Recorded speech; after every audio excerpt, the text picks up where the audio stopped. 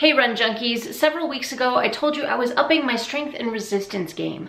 I needed a quick and portable strength training routine because I was just getting burned out and bored with the same old weight training exercises. Traditional strength training routines were just not doing it for me anymore, so my coach Christine encouraged me to try the TRX suspension trainer. And let me tell you what I think about it.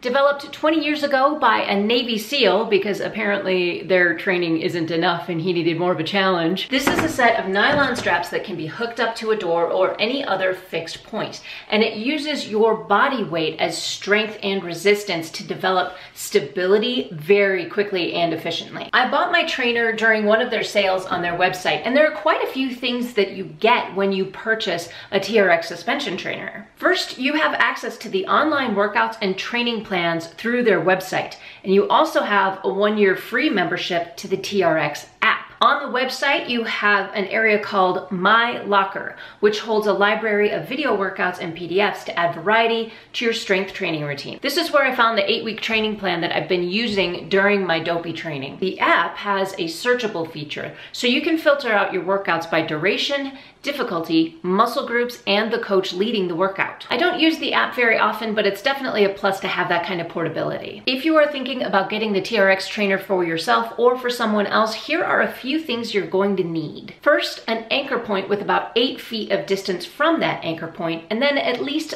your arm's width across that whole distance. A closed door usually does the trick. Other anchor points could include a solid railing or a beam, or even an outdoor point like a tree, a pole, or even your car's roof rack. That's it. That's as easy as it gets. Using the TRX, be prepared for a humbling experience, but an effective workout. It's benign and unassuming at first, but add the TRX into your training mix and you will see strength gains very quickly. So this 8-week training plan that I've been using basically incorporates a variety of 15-minute workouts that focus on one muscle group. The instructor for some of the videos says that nothing is isolated, everything is integrated. So you might be working on your core, but in order to stay stable, you might notice that you're working your shoulders, your arms, and your legs as well. There are 6 different workouts: a chest and back workout, an arms and shoulders workout, legs and hips,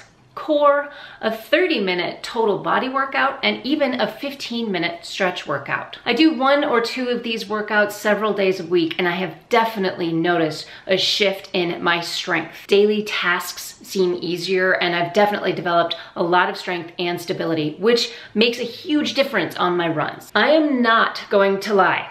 This is probably the hardest single workout series I have ever done. And I've tried several different methods of strength training over many years. Those 15-minute workouts feel long and challenging, and there have been times when I've had to take a few days or even up to a week off. If I'm preparing for a race, then I won't do any strength training, TRX training at all, or if I've been ill and it's just been too much for my body to handle. But when I come back to it, I can tell that I've taken some time off. Coming back to the TRX after a brief hiatus hurts a lot. So there is incentive to stay consistent. I have also noticed that I have been doing the same routines for several weeks, and they don't really feel like they get easier.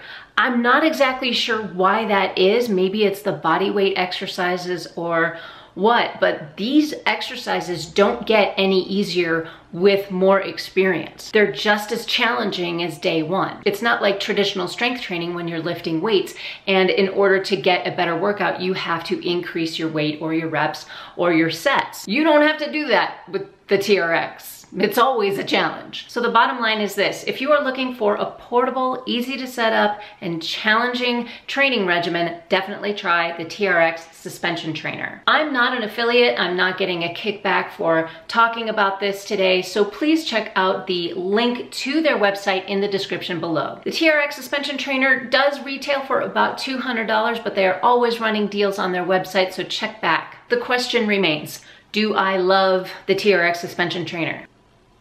I don't love doing the workouts. I don't love it.